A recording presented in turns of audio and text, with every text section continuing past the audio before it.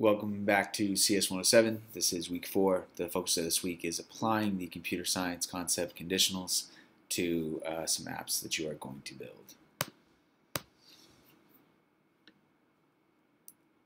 So what we'll be covering in this lecture today is give you a preview of the Creative Soundboard Gallery Walk. It's something you're going to do. You get to check out the creative soundboards that your peers made last week.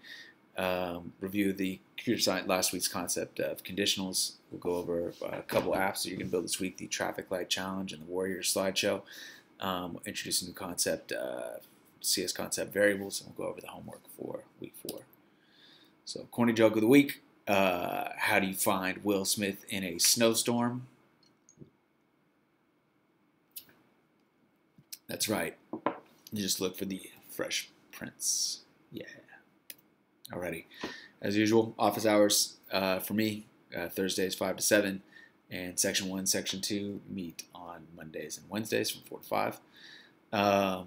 Review of the grading, so the in-class apps that you build are 55% of your grade. The homework is about 40%, includes your weekly survey, and I have moved the emphasis of quizzes and exams down. They're only 5% of the grade. They're really just there for some basic accountability. It's not meant to be a big part of this class.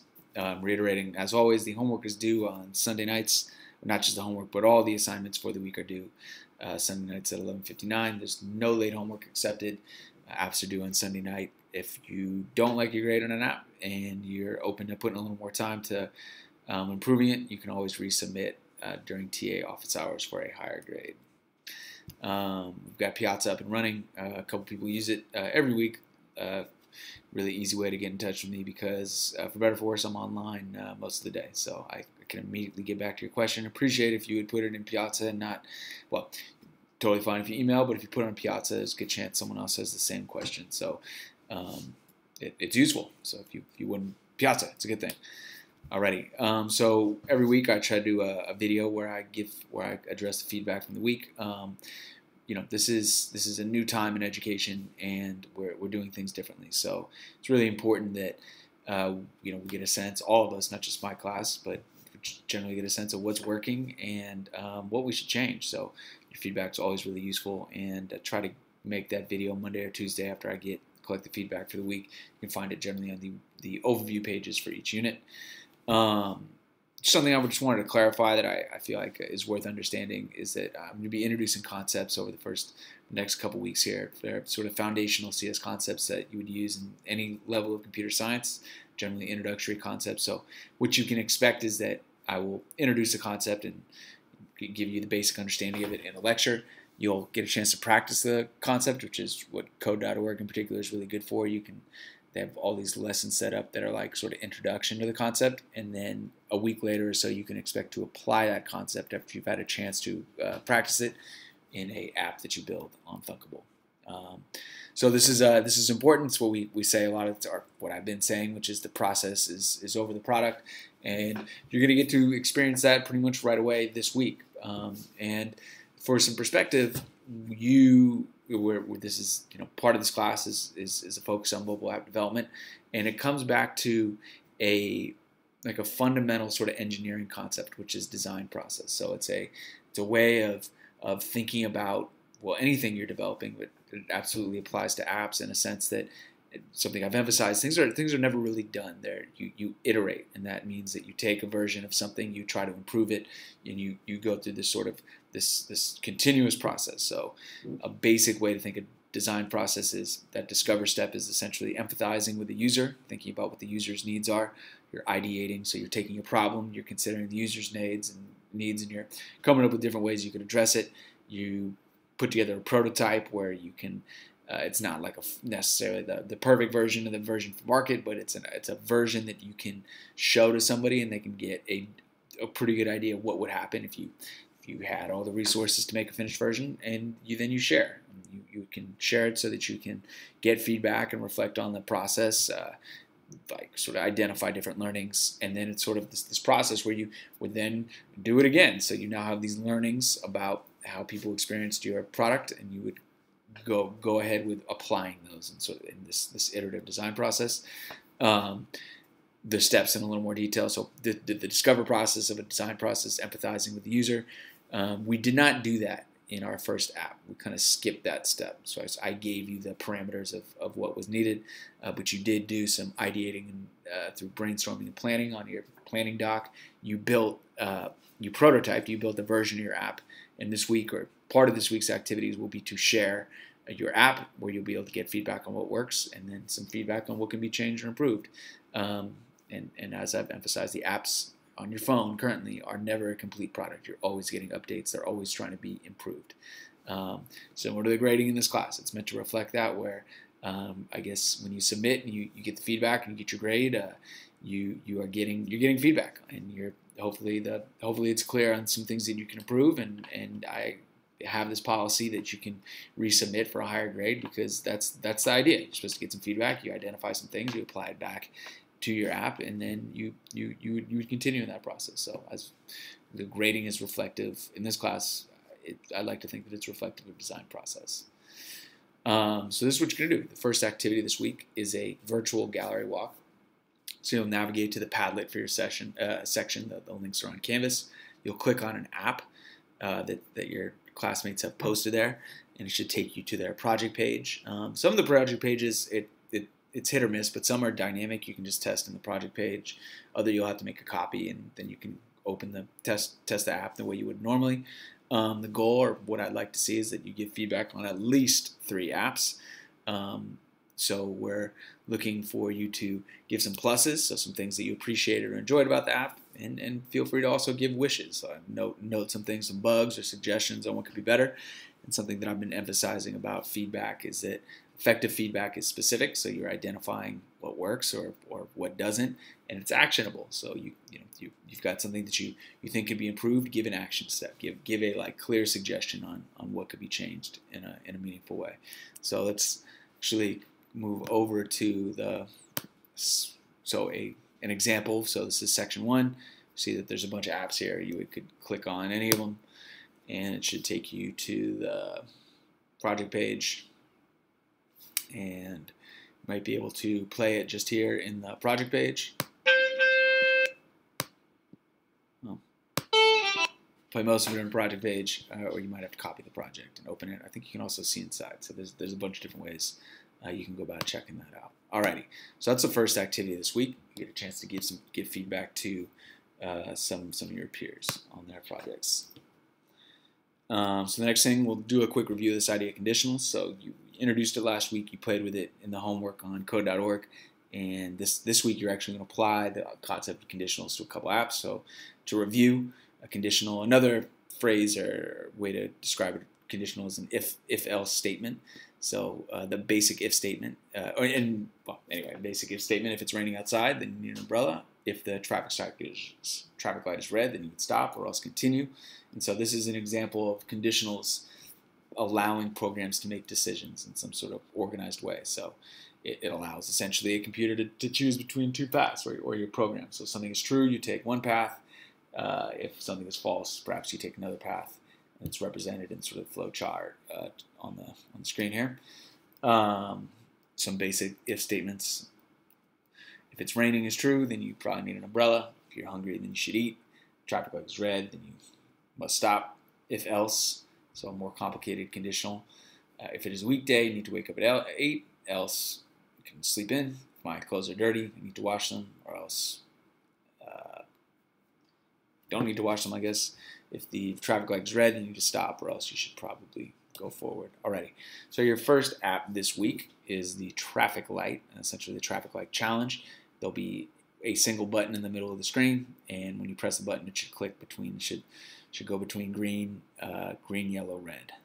And so you're going to use a conditional to check what color it currently is, and that will allow the program to make a decision about what color it should switch the background to next. Some notes: there's no template for this. You're just going to build it from scratch, and it's I'll just be showing you. You're applying the concept of conditional. It's pretty simple, and if I gave you a video, it would just give everything away. So it needs to be a little bit of challenge in terms of building this. So there's no video tutorial, and it's a 4-part app. And I want you to stop after part 2. You're going to go back onto Canvas, and I have a challenge for you. I want you to try to I want you to figure out some code, and you'll give some your ideas of what's going on with this code and why you think that's happening. So the first part is pretty straightforward. You'll just drag out a button, which you'll call the color button, change the text, and in the blocks it should be really easy. When the color button is pressed, you'll set the background color to green. That's part one. In part two, you'll need a conditional. In fact, you'll need a specific conditional. So you'll take the basic conditional here, you'll click on the rotary, and you'll have to pull out this else to connect it together, and it'll end up looking like this. It's an if do else block. You're also going to need an equals block, which you find in the logic drawer. And so you'll check if the background color is green, then you'll do something, or else it should do something else. So that's part two.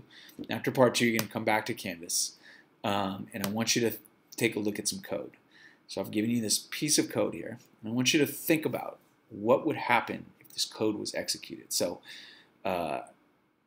this code is sort of written in sequence. There's one event, obviously, the button is clicked.